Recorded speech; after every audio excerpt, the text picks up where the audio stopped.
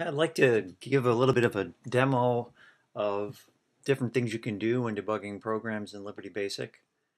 I want to use the example of the Mayhem game that comes with it, which is like a tank shoot 'em up game, kind of like Gorillas for QBasic was. That game had you playing one player against another, drawing buildings, like a cityscape, and then a gorilla on each side, and then they would throw bananas at each other. Well, this is kind of the same thing, but instead, you've got a couple of tanks, and the players shoot at each other. I'll show you really quick.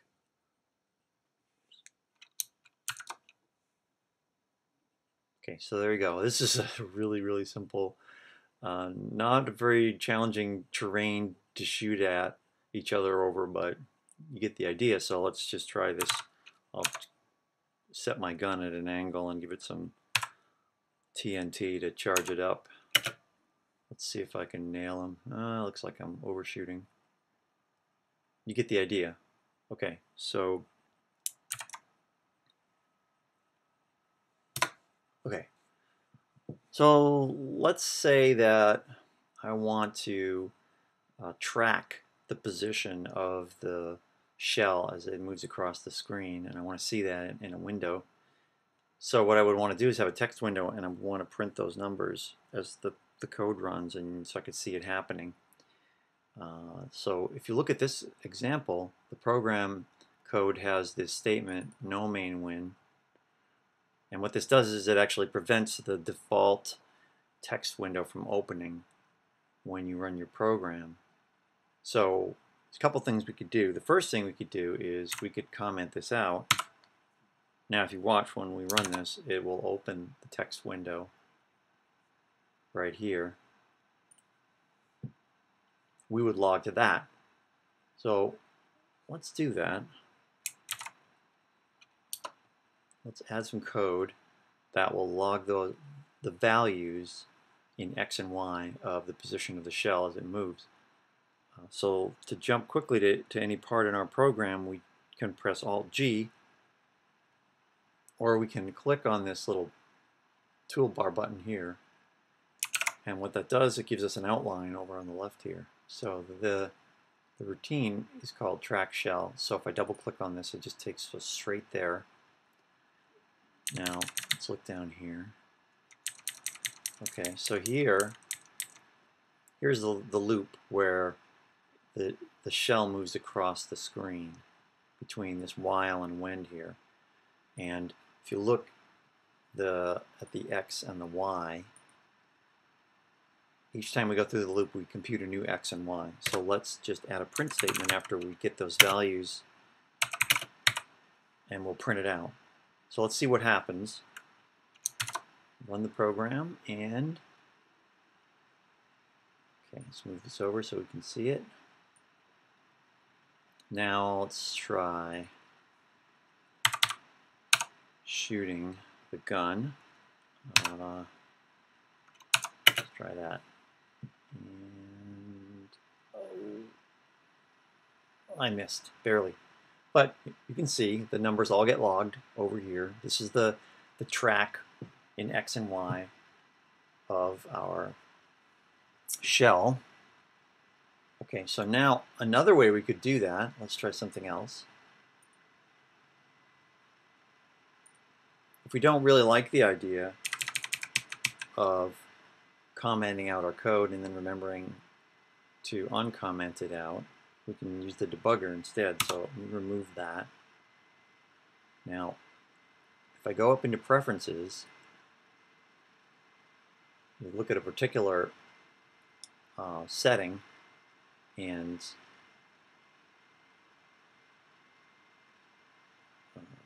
it always down here? This is turned off, but if we turn this on, then whenever we run the debugger, we'll always open that main window, even if the no main win statement is there.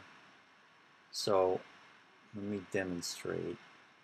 Right now, if I click on the debugger icon, then it will open the debugger and there's no text window. Okay, so let's close that. If I if I turn that option on,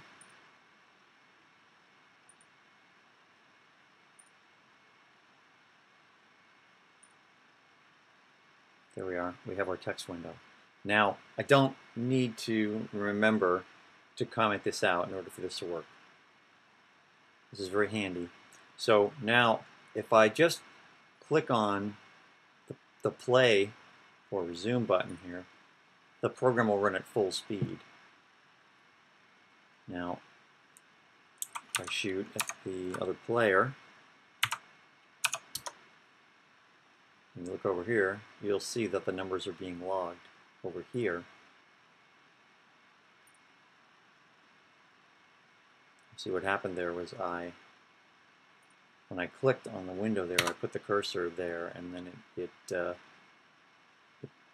put the X and Y there where I clicked on the cursor. So if I want, I can look at all kinds of interesting things in the debugger. Like, for example, what if I'm wondering where's the code that plots this landscape?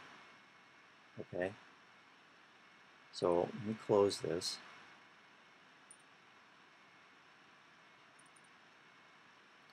And if I run the debugger again, last time we clicked on this button, the resume button. But if I want to, I can actually watch each line run as it draws. And this slows things down a lot, but it actually allows us to see where we are in the code. So for example, if I click on the animate, then you'll see it's running, and now it's drawing the ground green, and it's in this area here. You can see where it is in the program that it's drawing the ground. So now if I just come here and I just pause it, right there. Okay, here we are. This is where it draws the ground in this part of the program. It's useful for discovering things. And watch the program run. And at this point, all I need to do is, if I want to continue, is I can just click on this button here if I want to go full speed, or if I want to keep on animating a line at a time, I can click on this button again, or I can step on this one. I can step one line at a time like this. Now you watch, each time I click on it, then it goes to the next line. And as it does this, you can see the X and Y values changing.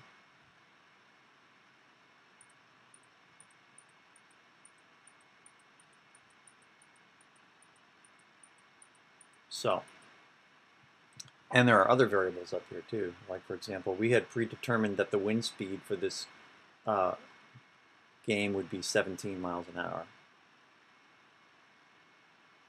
If we stretch this up, we can see more of these.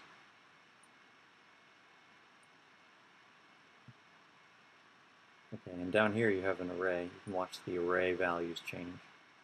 But up here we have all the variables and things that we've already defined for the program. And as we play the game, some of those values will change again. Okay, so now let's say I want to be done drawing the ground, and I want to see what happens after I draw the ground. I just want to run to this line here outside the loop. And then I want it to stop. So I can put a breakpoint right here. All I have to do is just double click.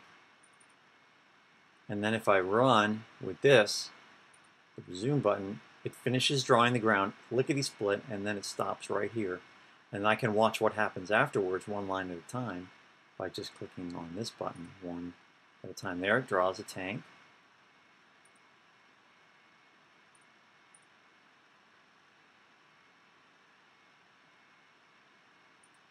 And it draws another tank. You can just see it right there, disappearing.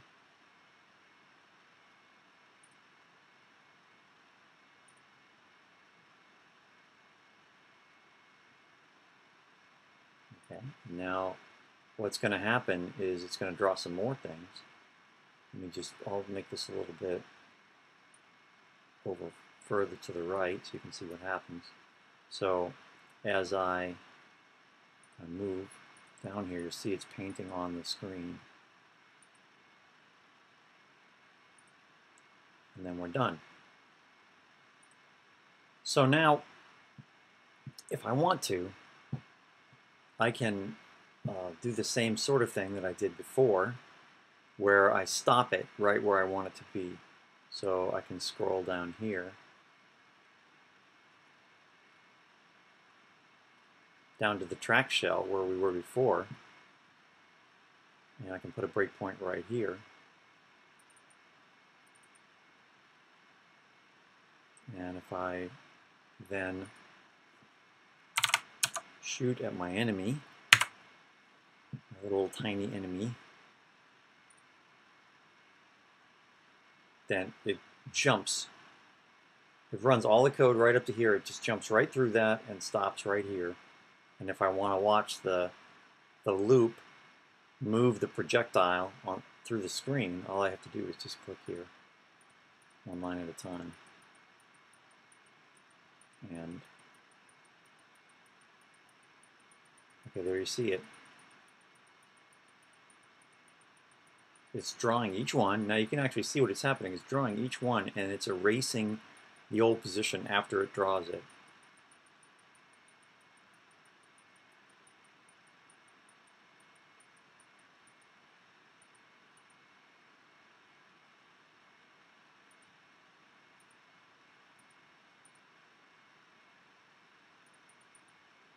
Okay, so let's just run this all the way through here.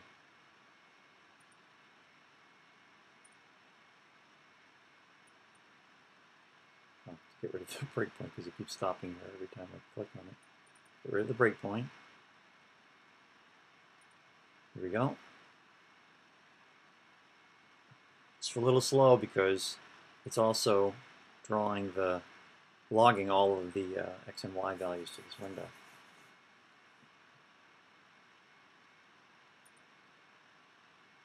Okay. So that's a quick tour of the debugger and some things that you can do to analyze the things that happen in your programs. I hope you enjoyed that. Until next time, have fun with Liberty Basic.